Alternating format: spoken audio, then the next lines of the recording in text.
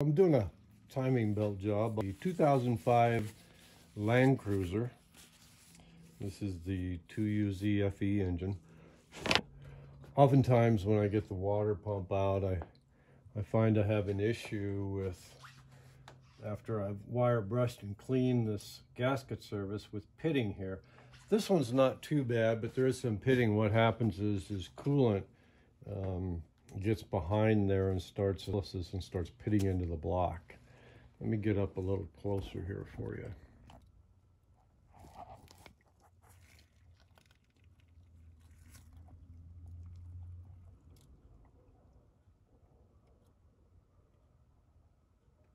Got some there, a little over on this tip over here.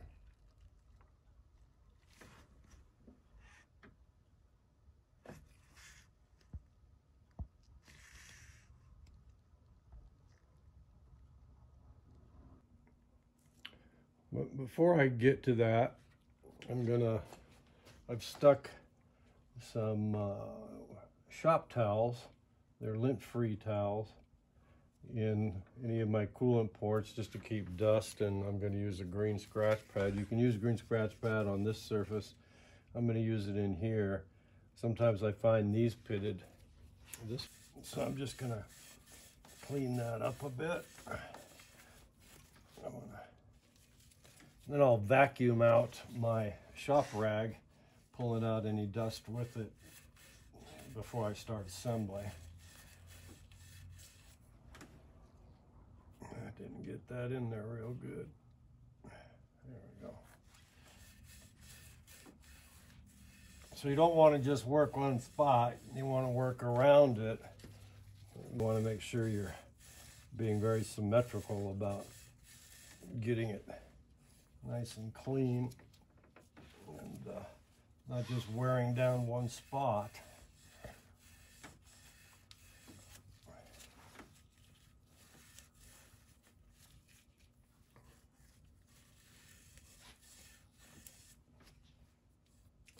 That's looking real good.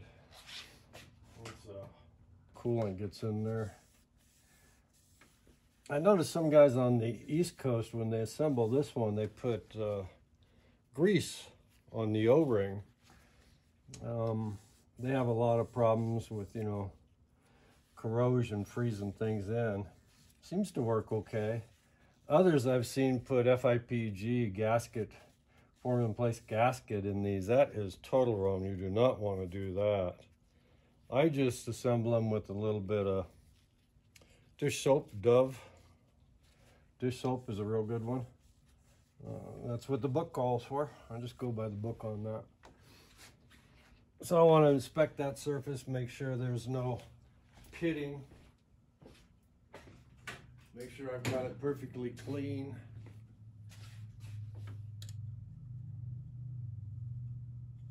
Oh yeah, that looks real good. So then I've wire brushed this already. I've cleaned this all up. And I'm going to work on these pits. The first thing I want to do is use a little bit of my chemical cleaner. And that's all I'm doing. The chemical cleaner I'm using is just simply acrylic wax and degreaser remover. It's used on acrylic paint, on automotive paint. This particular brand isn't available, but any brand does. It's a very clean product, and it evaporates 100%. You don't leave any residue behind, and it takes off any oils and waxes that may be on there. I like to hit it with a little shop air. I like to do that for my procedure for when I find pitting is I use FIPG. And I use the one specified by Toyota for coolant, 1282B. It's expensive stuff, but it's the best you can use in here. And I just simply goop some on there.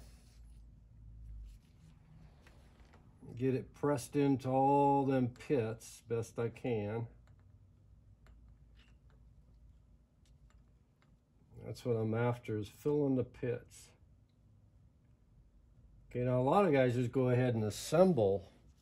Well, this spot does not call for FIPG. It's a gasket. It's a metal gasket with a rubber seal on it. Do not. And I just simply take a razor and now I scrape it flush.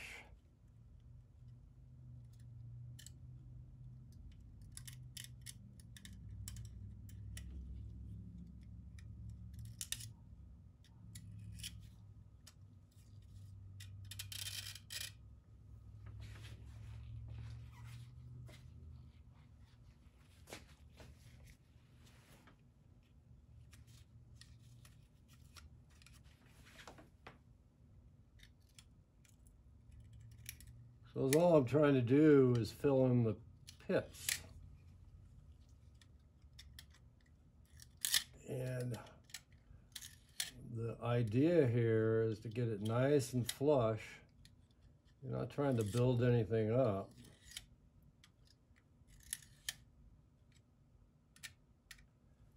And you want the pits filled in so the coolant doesn't get into the pits and slip under the gasket and cause additional pitting.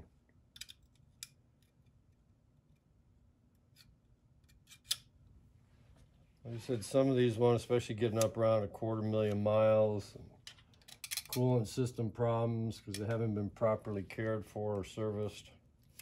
The pitting can get pretty bad. Last thing you want to do is finish a timing belt job and then have a silly coolant leak.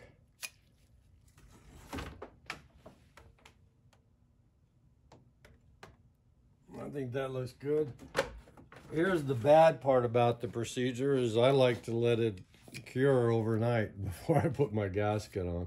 Probably don't have to go that long, but typically I try and get my timing belt torn down and then get this cleaned up, find out what parts I'm going to need, like maybe a tensioner or a fan bracket, and get my FIPG in anywhere I need it, and then just call it a night and work on getting parts and then come back the next day for assembly. Hope that little trick is helpful to somebody out there. Bye now.